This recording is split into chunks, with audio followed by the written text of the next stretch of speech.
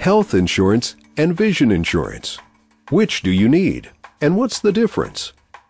Health and vision insurance are both important for healthy eyes and vision, and each help you pay for different products and services. The type of insurance used depends on the reason for your visit. Regular health insurance covers medical eye exams, including services related to eye health. For example, tests and treatments for diseases like glaucoma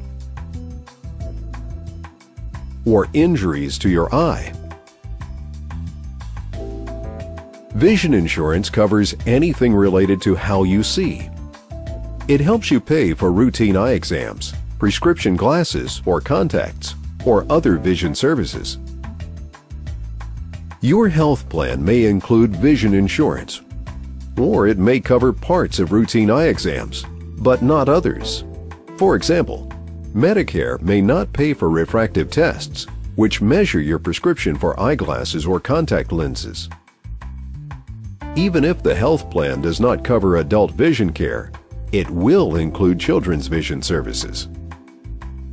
Depending on your plan, you may be responsible for a copay. Bring your health insurance card and, if you have one, a vision insurance card to your eye care appointment, along with a printed list of all your medications from your doctor's office. Ask our friendly staff any questions you have about your insurance. We're happy to help.